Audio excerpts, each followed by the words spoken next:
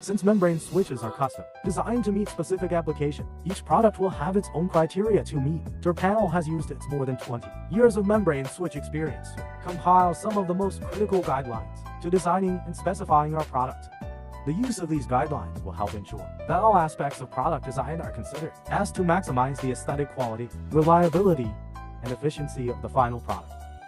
Before entering the design phase, there are some precautions that need to be paid attention to. Sorting out these points will make our design more in line with the needs of use.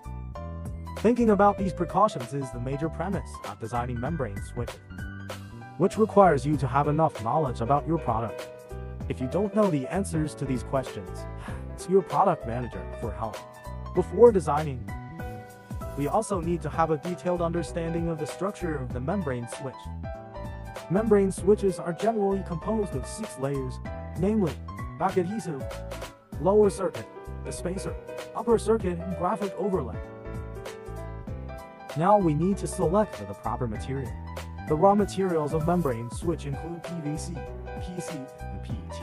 Here we summarize the differences between the 3. Hope this helps you to make a proper choice. Then, it is time to design. This is a standard JRPanel production design drawing that covers all design points. We will use this drawing as a template to introduce the design of the membrane switch.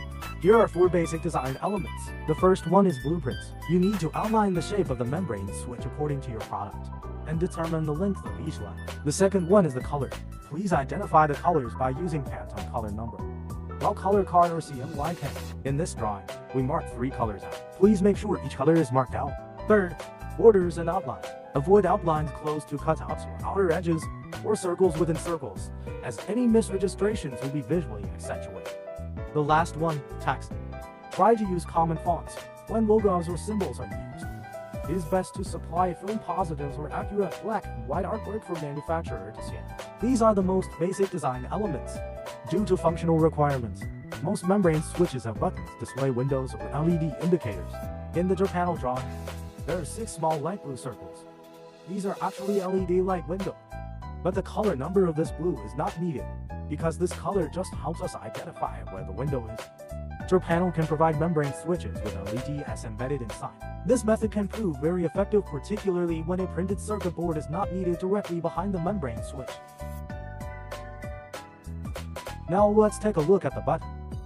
Raising certain areas of the graphic overlay can offer a unique look to your product as well as provide an important function. JRPanel can emboss graphics in 2 ways: metal dome and die pressing. Metal dome is a stainless steel dome that assembly in the upper circuit layer, while die pressing is embossed silver pad that on the upper circuit layer. Now, the last part, back adhesive selection. Selection of the best adhesive will depend upon such factors as environmental condition, type of substrate, and smoothness of the surface. JRPanel firmly selects 3M imported genuine adhesive. 5 types of adhesive are provided by JRPanel. Please check this comparison chart to learn about each of them so that you can make a proper choice. The above are very basic acknowledgement of membrane switch design. If you are still confused about it or have some special requirements, welcome to visit JRPanel official website.